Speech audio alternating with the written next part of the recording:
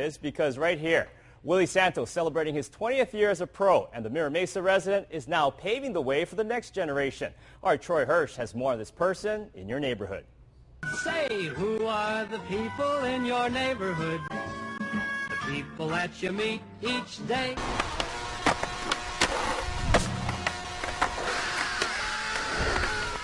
Willie Santos blends in with all the other skaters at the park, except for two things. He's 35 years old, more than twice the age of most of the other riders. Brian Gilly right there. And two, he makes every trick look effortless, landing smoothly and cleanly. When Willie skates, skaters stop to watch. Try to be like a good role model out there. And, you know, if the kids over there, like, say I'm at the park and they ask me, like, about tricks or whatever, and I try to assist them, you know. 2 decades ago, Santos was one of those kids. Born in the Philippines, Santos moved to Mira Mesa for good in the 5th grade.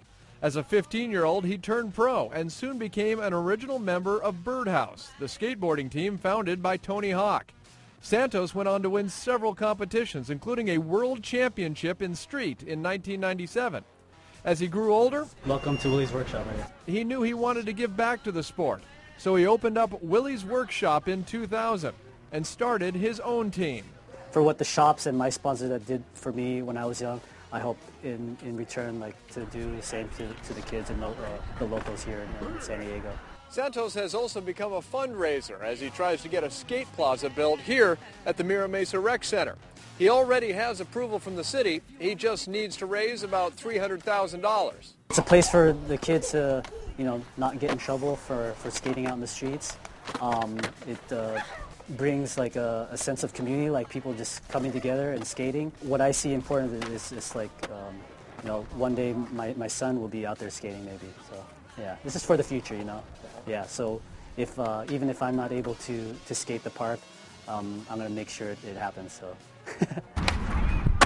Santos says he doesn't compete anymore, but he still travels the globe and shows his skills in video and at skate parks. And whenever a young San Diego skateboarder shows promise, That's my homie right there. Santos says he wants to be there to provide support. Troy Hirsch, Fox 5 Sports. Thank you very much, Troy. Now, if you have a neighbor that we need to know about, just log on to our website at fox5sandiego.com, click on the sports menu, and select people in your neighborhood and tell us their story. And Lord